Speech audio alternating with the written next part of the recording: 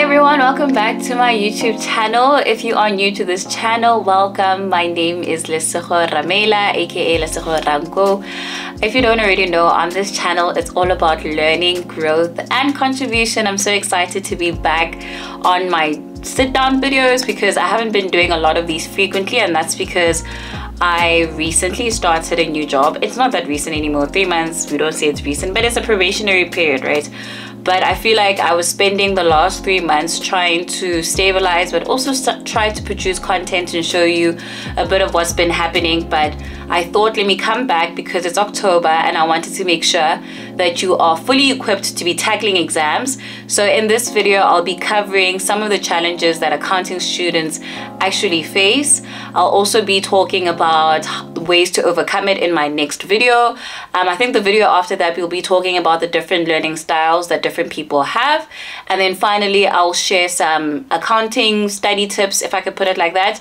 Whether you're a student that's in university or whether you are a student that's in high school, I think these videos will be very beneficial because it will give you a broad sense of what the accounting journey is like, right? And I feel like these challenges are persistent throughout whichever phase that you are in within the journey itself.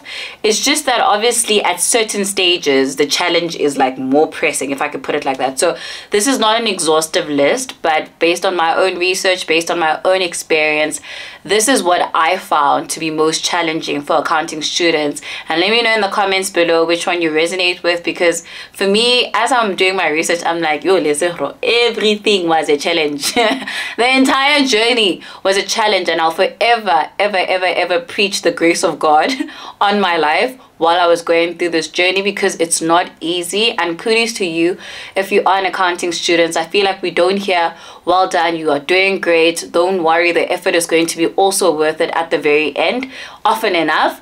And I feel like I want to be that person to tell you that you are still on track, you are still doing amazing. There is absolutely so many opportunities that are waiting for you if you could just keep pressing on and keep holding out. I know sometimes on the journey it does feel like, what am I actually doing? You know, I had a season like that where it just was not clicking. I just felt to myself like, this thing is too hard, it's too difficult, it's a giant, it's too much of a mountain, I cannot overcome it in my own strength and my own capacity. But that's when I knew to reach out to certain people. But I don't want to get ahead of myself. I'm going to talk about the challenges in this video, and then I'll tell you how I overcame those challenges, and I hope that you can overcome these challenges as well. So one of the first things that I feel like I need to talk about, it's very obvious, guys, the complexities that are in accounting. Number one is the most challenging thing that I feel like students actually face. Accounting is not an easy subject, right? Only the brave, and I feel like only the persistent are the ones that actually make it in the long haul. It's not about you being the smartest in the room. It's about you being consistent and disciplined enough to come back after failure, because this journey is like a test of esteem. It's a test of pain, man. It's like the people with the highest tolerance of pain are the ones that succeed at the end, because it's not always the smart ones, right? And I feel like every stage humbles different people. I know people that were thriving in high school, that were thriving in university, but when they were writing exams, they board exams, it was dribbling them. Whereas for other people, it was the other way. They weren't doing so well in high school. They weren't doing so well in varsity. And then all of a sudden, they were superstars while they were writing their board exams. So allow the seasons to come and go. But at the same time, you are validated that this thing is difficult. You know, there is complexities. It's not every day that you wake up and IFRS 9 gives you like the urge to want to get out of bed. You know what I mean? Financial instruments is not an easy concept to understand. And I feel like students usually stop their journey when they like come across the pain and the resistance that comes with the complexities. But I feel like once you break it down into the fundamentals, you will really try and see why the standard, for example, actually exists. But this is one challenge. And I feel like this challenge specifically becomes more evident the further on along your journey you go. Obviously, also, I feel like in the beginning of the accounting journey, if you are introduced for the first time to accounting concepts, it's not like easy grasped concepts. Like, what is a debit? Eh? What is a credit? What is an asset? An expense, equity, what is that? That's not everyday language. But I feel like make peace with the fact that this journey on its own has its own complexities, but nothing that can't speak back to you is going to overcome you. Just put your mind over matter and realize that even though there are certain complexities, there are ways around it. I feel like it's also important to talk about how in university also when accounting broadens up, because I feel like for students that are in high school, they do most of the bookkeeping, right? You do like the balance sheet, you do the profit and loss statement or the income statement. You also do like the statement of changes in equity. You get introduced to like companies and partnerships. It's very theoretical, but once you get to university and you get introduced to stuff like the actual financial reporting, when you do auditing, when you do management accounting, and they introduced costing and finance, oh my gosh, then it's like, what is happening, And then there's also tax that's like heavily legislative, and you have to know certain case studies and remember this is why SARS is always taking my money, Those things are not everyday things, but the more you stay in the journey, the more you build an interest and the more you focus on the why, these complexities don't become as complex. Like once you learn to simplify concepts, and I try to do a lot of that with my YouTube channel, with my content, to try to make it as simple as possible so that you can realize that it only becomes simple once you take the time to actually understand the why. Because once you understand the why, the complexities go right out the window. But again, the challenge does exist. I'm not going to undermine that. The second challenge that I feel like most people actually even like stress about, especially if they don't have like accounting background or if they didn't do like maths in high school, they start panicking when they get to university. But accounting is very mathematical. There is a lot of numerics there, guys. 1 + 1 = 2. What's the accounting equation? Assets minus liabilities equals equity. I'm even forgetting them, but there is some level of mathematical literacy that you need to have, and a lot of people don't necessarily explore their analytical side. Once they move out of this phase of like cramming information and have to be very practical, it is a bit daunting. Like even for me, I did maths when I was in high school, and I was fortunate enough that when I did maths, I really surrounded myself with like the smartest people. Like it's not that I was the smartest in the room, I just knew who to talk to, and I knew that girl, the one that sits in the front, she knows what she's doing. So I made sure that I rubbed shoulders with them. I knew the study techniques that they had, but there is some level of 1 + 1 that you must know. It's a challenge, it's there, but what must happen? The other thing that comes with having this mathematical literacy, it's not just about the numbers. Now, I don't want to deter you and say if you don't have a strong maths background, it's a wrap for you. There are people that really start this accounting journey at varsity. Some people, even in the UK, they even study arts and then they have a revelation that they should be an accountant and then they study accounting. So it's not that it's impossible. It's just that you must be able to put in the time and the effort when the time comes to get into the mathematics of everything, to understand what is present value, what is a payment, what are the terms of a loan agreement. Like things like that are a real challenge that present themselves later on in your journey. The third challenge that I feel like I'm going to touch on is something that namanje, even after you've qualified, it's a real thing. Time management. Now, the workload in accounting is so much. From the moment you're in high school, up until university, up until you're a trainee, there is just not enough time to learn all of these concepts, and the workload sometimes just feels like I am not going to get through it. But accounting is one of those subjects that you can't cheat. Like if you don't practice, it's going to show in your marks. Like if you're not going to be disciplined enough to designate the appropriate time to get through the workload, it shows itself, it presents itself.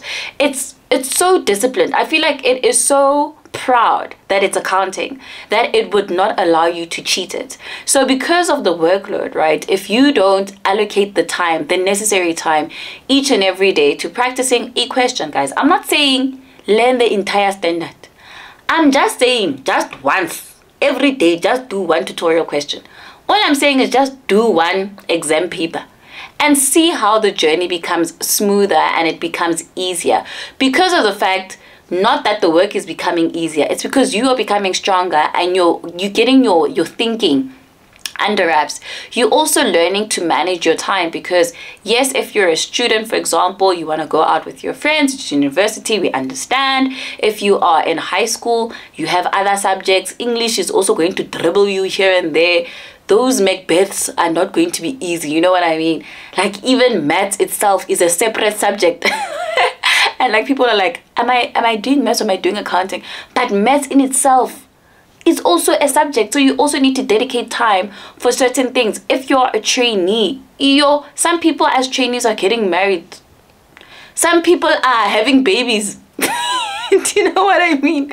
So you also need time to attend to your life. But at the same time, if you don't learn to incorporate accounting within like small portions, the volume, the time management, oh my gosh, it will overwhelm you. The fourth challenge, which speaks to also the first one that I mentioned, is just the conceptual understanding behind accounting. Yes, I spoke about the mathematical aspect of it, but certain concepts really, I only know them because I went to school for accounting.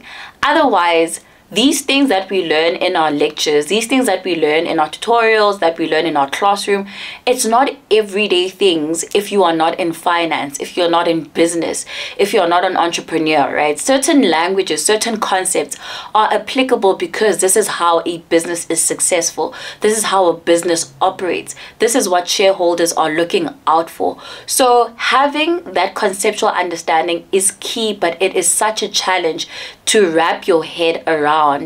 What was IFRS 16 trying to achieve? Like, I just don't understand conceptually what it's trying to do or what it's trying to achieve. But there is a method to why the standard exists. It's because people in the practical sense, right, they would understand their own business. They would understand, I have a tenant, I want to lease. Where's the problem? The problem presents itself when you actually have to now communicate that you had a tenant and that you wanted to lease.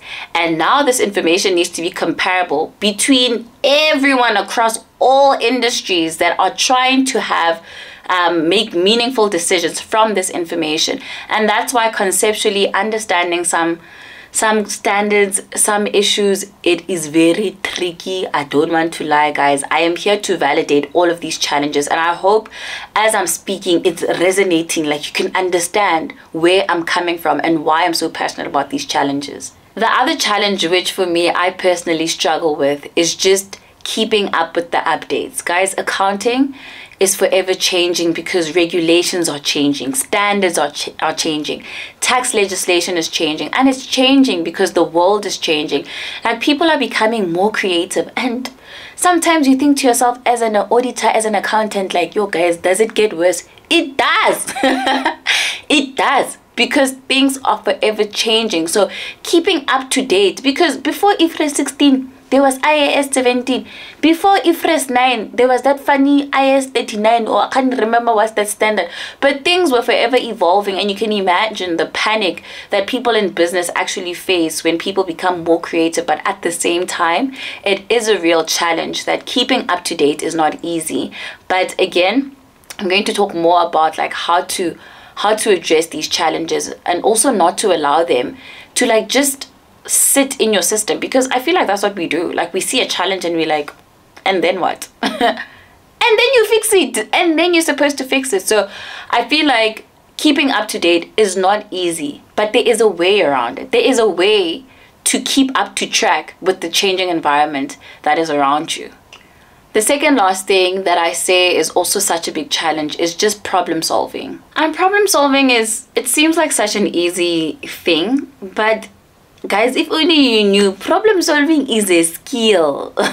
It is a skill. Like, this is a top tip that I wasn't even planning to put, but in your CV there, if you can solve problems, put it there, because not everybody has problem solving skills, and it is such a challenge because when people are faced with problems, they either buckle, they shut down, they don't even want to like approach a question. Like I know first glance, having experienced the journey that I've experienced, right, facing problems is never easy, and it's such a monumental challenge because by virtue of you just being in accounting, you're a problem solver. Like your job role, wherever you're going to be, whether you stay in audit or out of audit, you are going to have to solve problems, and it is such a challenge. But the minute you start getting comfortable with the idea that accounting needs problem solvers, it's going to be so much easier for you to navigate the next challenge that is definitely coming your way. The last challenge that I want to speak on is just communication skills, right? And I feel like this goes hand in hand with problem skills, because with communication skills, I feel like students, namanje, even for me, guys, I sometimes have to open like financials of a random company just so that I can get familiar with what is a balance sheet, what is a statement of financial position, what is an income statement, what is a profit and loss statement, what are you trying to say? And I find that students always think that like if I understand the answer, or if I know the answer, then presentation doesn't matter. And granted, the further along you go in your journey, you learn about presentation marks. You learn about those extra 2 ticks that are a difference between a 48 and a 50. You know, just because you didn't put a date there, you didn't put the header there, just because you didn't put the columns there, you didn't put a subtotal over there. Like, communication is such an important skill, and I feel like it comes across even in the workplace when you have to know how to communicate to a manager or to a partner or to your peers, right? But it starts off by knowing, is the layout of my question correct? Did I write a memo when they asked me for a memo?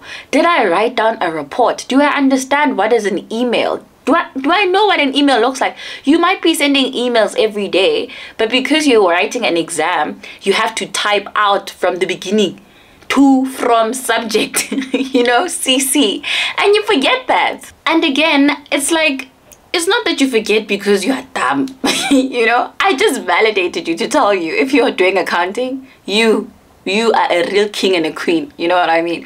But it's not that you are dumb. It's because you don't do it every day. Your phone is automated. Your emails, it's an app. But now because you're writing APC and they tell you, write an email, you forget the format. Now that they're telling you, write a memo, you forget, oh my gosh, I needed to include a heading. I needed to include what is the subject matter of my memo. Like things like that, signing it off. Like, it seems very obvious, and now that I speak about it, I realize that as students, sometimes we fall short on our own selves, not because our lecturers aren't doing enough, not because our tutors are not doing enough, not because the people that are around us are not doing enough. It's because we're not spending enough time introspecting and literally writing down all of these challenges and finding ways that work for us that we can overcome that, right? Nobody has a responsibility to put in accounting in you, right? It's a situation where you're going to have to practice.